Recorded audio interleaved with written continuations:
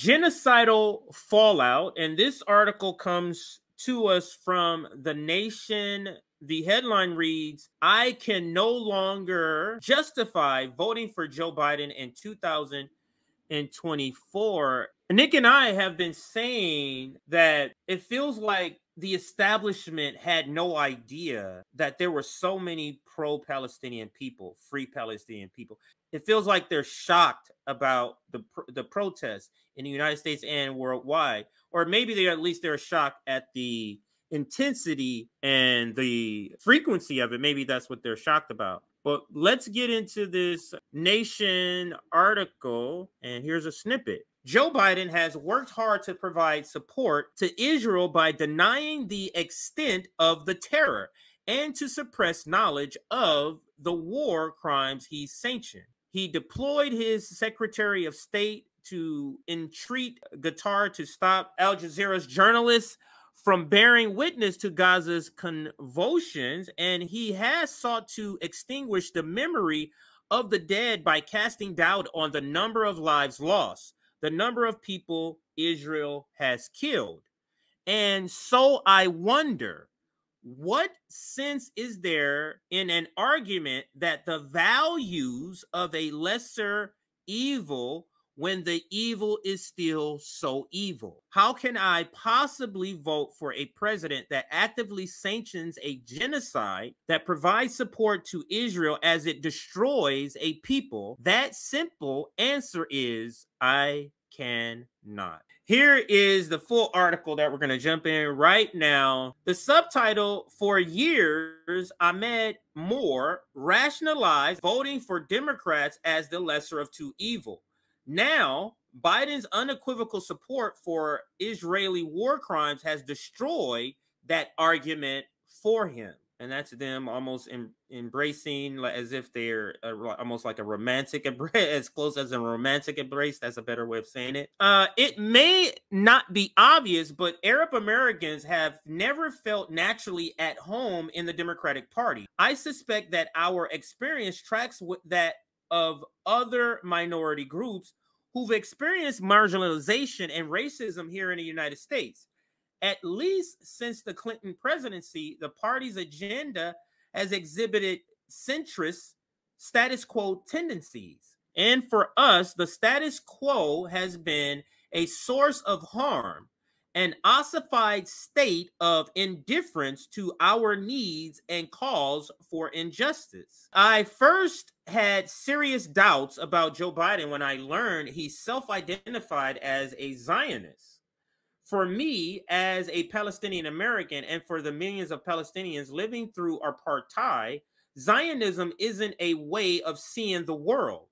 It's a political theory that establishes Jewish dominance over the people and land of Palestine, Israel, based on a Jewish majority in that land. It seeks to justify unsuccessfully repeated bouts of ethnic cleansing, occupation, and inequality before the law. By identifying himself with Zionism, Biden expressly indicates his support for the outcome of these policies: a Jewish majority state for Jews only. Implicitly, he endorsed the policies themselves. So if you're brand new to the station, if you're new to our coverage on this, or if you're new to just electoral politics, there's a huge Arab American presence in Michigan, a huge swing state that the Democrats need to win. And they cannot win with that huge demographic of Arab Americans not coming out to vote for them. They can't win Michigan. So this is not turning out well for Joe Biden. Like many in the coalition of progressive minorities that drive the success of the Democratic Party, I arrived at an uneasy accommodation with myself. The moral challenge many of us face in voting for the Democrats isn't new. The Iraq War, which was supported by most of the party's leadership, made it difficult for it to vote for Hillary Clinton. The conventional argument admonishing progressives to vote for the Democrats is you have an obligation to help the poor, fight inequality, and work for climate justice, racial justice, reproductive rights, and basic democracy. There is only one party in Washington willing to make a contribution to your goal. Therefore, despite Democrats' limitation, which include excessive corporatism and institutional affinity for Israel and neoliberal foreign policy and a unwillingness or inability to tax the wealthy, you should vote for the Democrats. You see how much you got to give up to vote for the Democrats? Look how much shit he listed here. Excessive corporatism, institutional affinity for Israel, a neoliberal foreign policy, and willingness or inability to tax the wealthy. You're trading all of that to vote for the Democrat for marginal shit. Just doesn't seem like a good payoff. Call it maturity or pragmatism born out of experience, but over the years, I've learned to suppress my deep discomfort with the party's non-progressive policies to vote for Democrats and keep a lesser evil at bay. In 2021, after voting for Jill Stein in 2 presidential elections, I relented and joined up. Here in Philadelphia, I ran for and won a seat as a committee person in my ward. In that capacity, I worked to turn out voters for John Fetterman. I voted for Joe Biden. I have no intentions of doing so again next year. So the Democratic Party, by supporting this genocidal Israel, is losing support to keep them in power in their own country. And for whatever reason, they believe that's a good trade-off. I guess this is really going to be a test of progressives.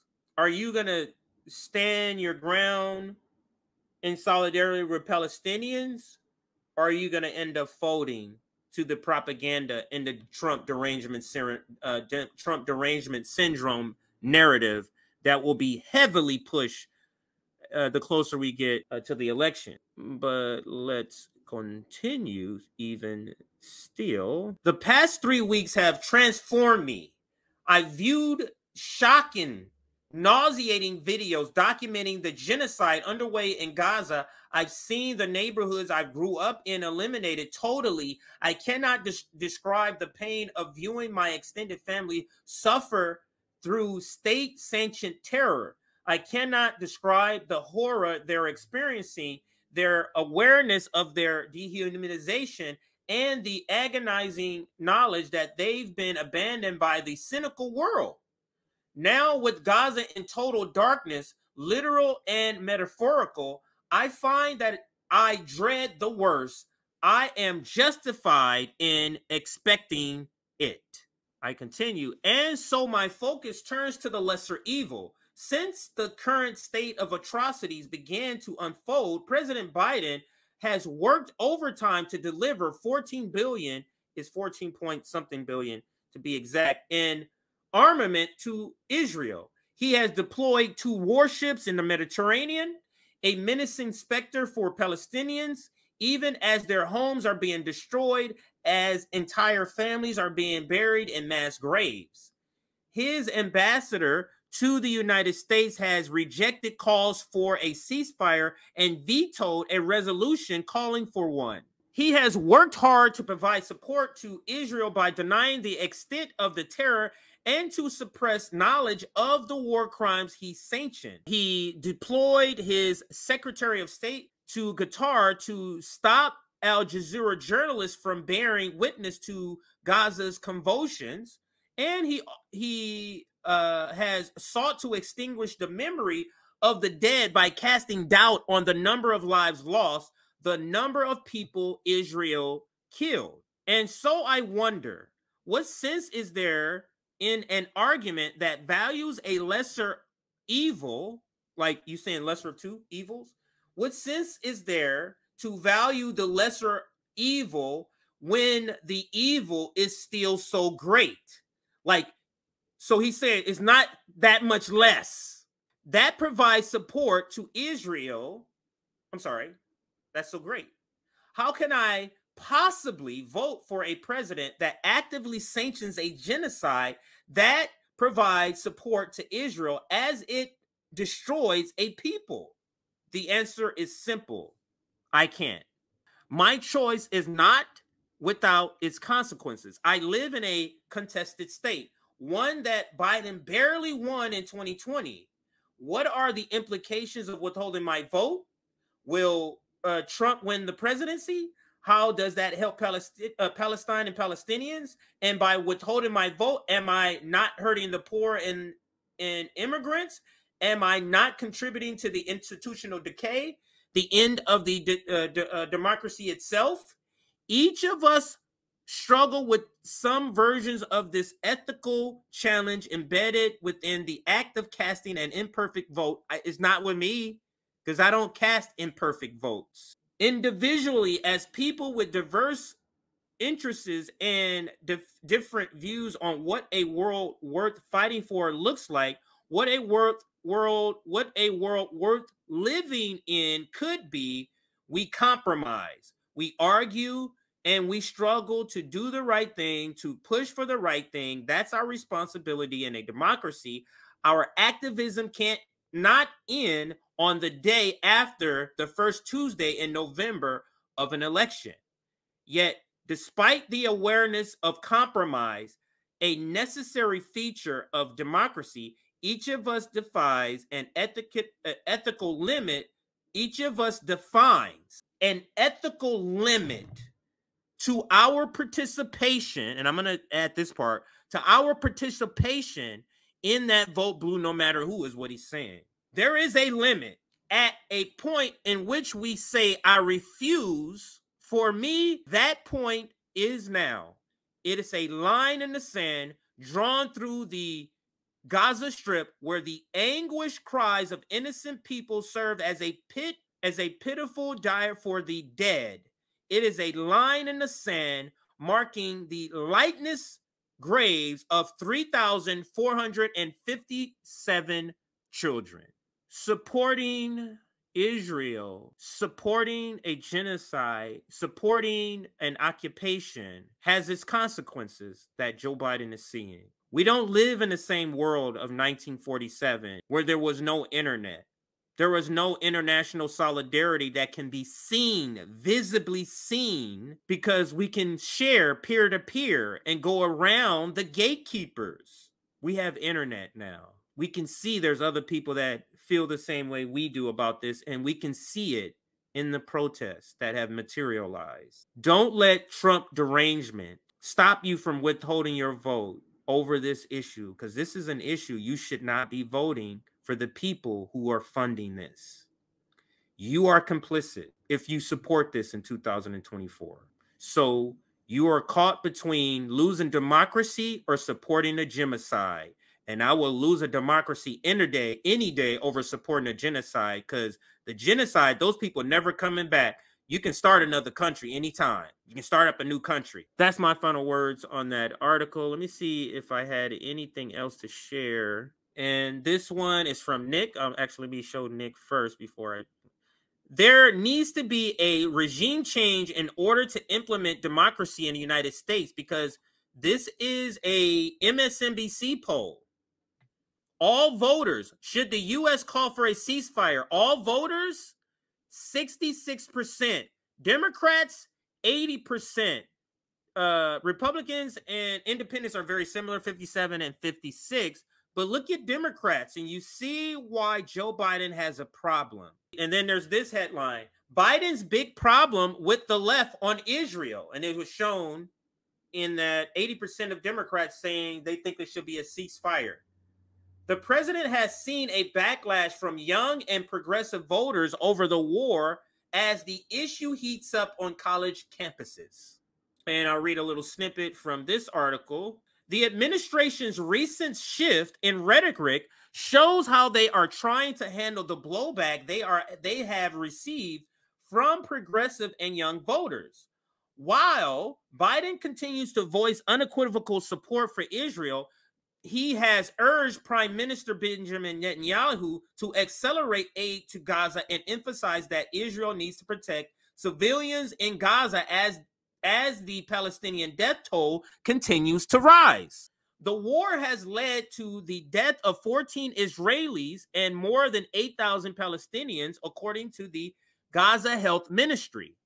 But the administration has still not gone as far as some on the left have advocated for. National Security spokesman John Kirby reiterated Monday that the White House does not support a ceasefire, saying that it would only benefit Hamas. Really? It wouldn't benefit all the dead civilians? The Biden administration, seeking to avoid a widening conflict, believes that any wavering in U.S. support for Israel could further destabilize the region. Let's continue with another receipt. This headline here: why the war in the Middle East is politically risky for Biden.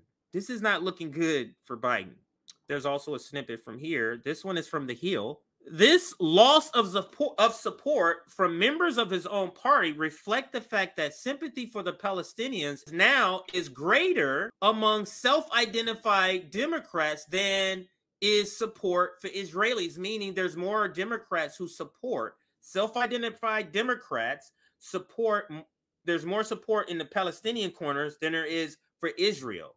Once a reliably pro-Israel group, a March 2023 Gallup survey found that after a decade in which Democrats have shown increasingly affinity towards the Palestinian, their sympathies in the Middle East now lie more with Palestinians than Israelis, 49 to 38. That's an 11% gap outside of any margin of error.